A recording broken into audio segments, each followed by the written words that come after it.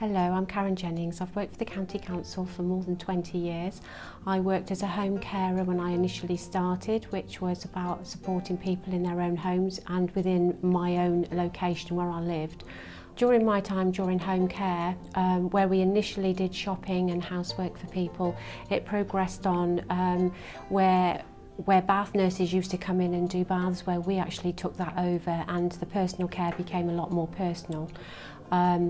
For myself especially, that meant that it was about looking at equipment that the person had in their homes and how we went about getting the right equipment so they could stay in their homes safely. And actually the services becoming a little bit more adapted to suit the people that we were assisting.